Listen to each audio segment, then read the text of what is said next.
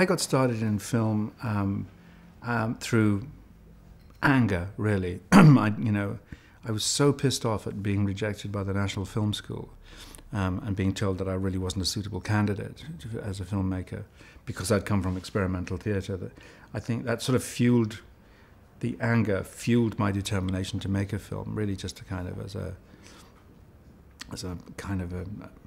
I wanted to make films anyway, but I was just so kind of pissed off. I really wanted to go to film school. I wanted to take 3 years out. I'd been on the road for 10 years, performing, and I was so looking forward to the idea of, like a 3-year period when I just learn something. And then I just went, oh, I see, I'm not going to get that period. I'm just going to have to go and find out how to make films and get on with it. But actually, of course, that was the best thing that happened, because there is nothing like the practical experience of actually making a film to teach you the truth about filmmaking. So what I did was I got a £5,000 grant from a Dutch theatre company. I think I got a £1,000 grant from the Arts Council to do a performance art piece, and I used a lot of that money to make a 40-minute film on 16mm. So which I sort of wrote, directed, starred in, edited, composed the music for it, everything.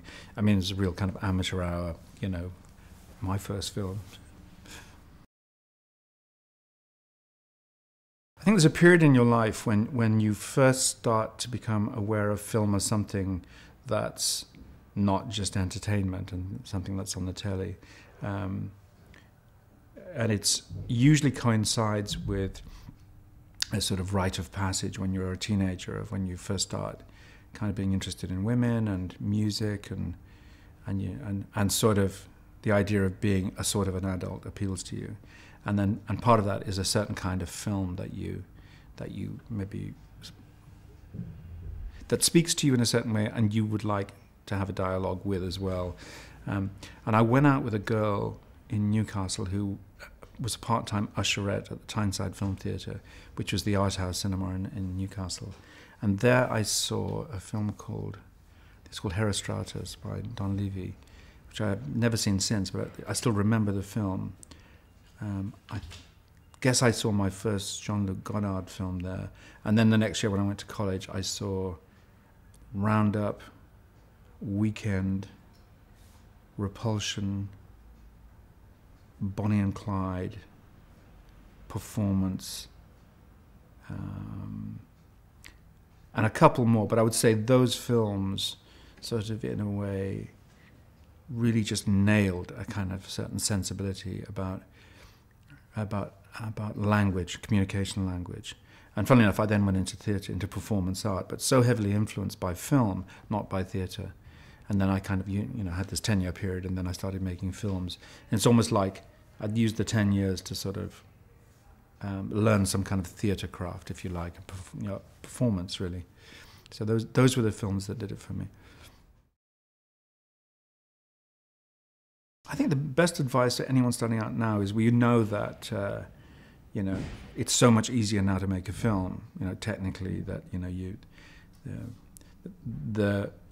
the things that were really difficult for my generation and up until fairly recently were the cost of shooting on film and things like that, and the ability to go to a laboratory and blah, blah, blah. So that's not a problem anymore because we all know that all you need is a laptop and a video camera and probably my book called Digital Filmmaking, but, or something similar that just sort of says, here are some rules. This would help you if you don't do this and maybe do this and so on. All that's fine now. So anybody, the democratization of filmmaking is fantastic. Big problem is distribution. So my advice to anybody setting out making a film right now is think about how you might want to screen the film so that you don't end up in this sort of tragic situation of hanging on to your masterpiece. And I get stopped in the street quite a lot now, and I'm sure other film directors do as well, by people say, can I just give you my DVD, that I've made this film and I paid for it myself. And this happened to me 2 weeks ago in Notting Hill.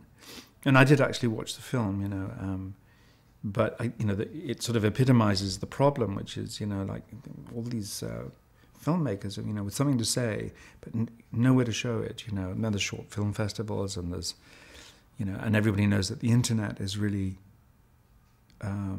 potentially, they know it's useful, but we don't really know quite how, other than sort of to advertise the film or YouTube it or something like that. So I would suggest that, you know, people need to form groups of, and it needs to be the director, the producer, and the producer sort of has someone next who's sort of like the distributor, who says, oh, we're just going to get this space and we're going to turn that into a cinema for 3 weeks and we're going to premiere the film. But what I'd like to see is a little bit more creative, imaginative use of the possibility of distribution now. You know, like create your own distribution, you know, and then use the internet in a very clever way to get people there and show clips and do a trailer and all the rest of it. But the gridlock of distribution needs to be broken. You also need to be aware of the fact that you're now competing not just with, you know, Nick Rogue and me and everybody else, but also like 5 million of your mates who are also now all making...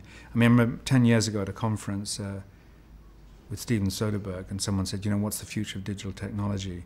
And I was being really positive. Steven Soderbergh just up and said, there's going to be 20 times more bad films on the market than there are now.